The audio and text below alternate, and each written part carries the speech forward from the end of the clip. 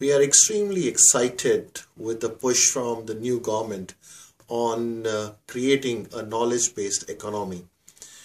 We believe that there's a huge potential in the country from a talent perspective, and if harnessed properly, can really bring in a whole lot of prosperity in the country.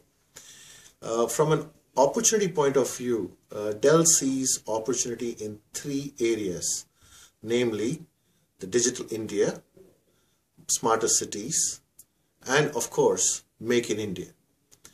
From a Digital India point of view, there is a clear need for setting up cloud services, which will be citizen cloud services, will require huge amount of effort in the area of building efficient data centers which can host a whole lot of infrastructure and compute and storage and networking capacity. From the smarter city, of course, we have huge amount of experience in this space and an exposure that we would like to bring to the country in setting up these smarter cities.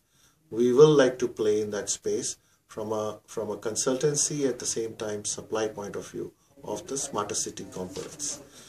The third area, which I had mentioned earlier, which is Make in India, is again a very, very big interest for us, given the fact that we already have a world-class facility in Sriperumbudur near Chennai, where we have set up a manufacturing unit in 2007.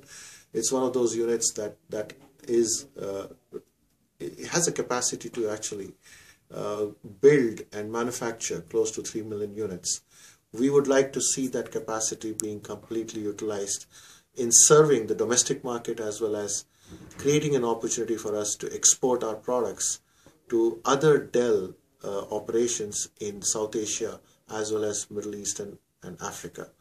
We definitely are in conversation with the government in all of these three areas, and we are trying to contribute in our own humble way to the policies and the frameworks that the government and the key stakeholders in the government are working on.